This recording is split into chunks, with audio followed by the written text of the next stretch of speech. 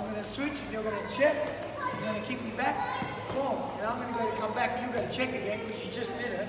It's already in your mind that you just checked. You see the action again. Okay, it's coming again. And this time I'll go low. I'll take out that leg. Does that make sense, guys? Yeah? So we're trying to...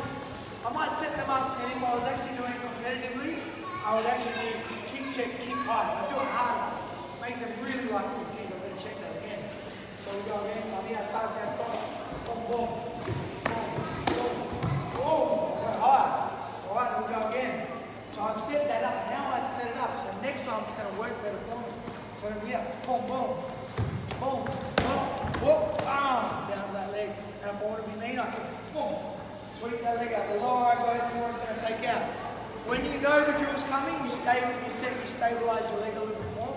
When you don't know this drill's coming, and then you kick, they kick, and you check, you go, kick back, you lift up on your leg. And when they lift up, when you kick, that's when the leg comes down, you sweep. Alright, let's go to work, go!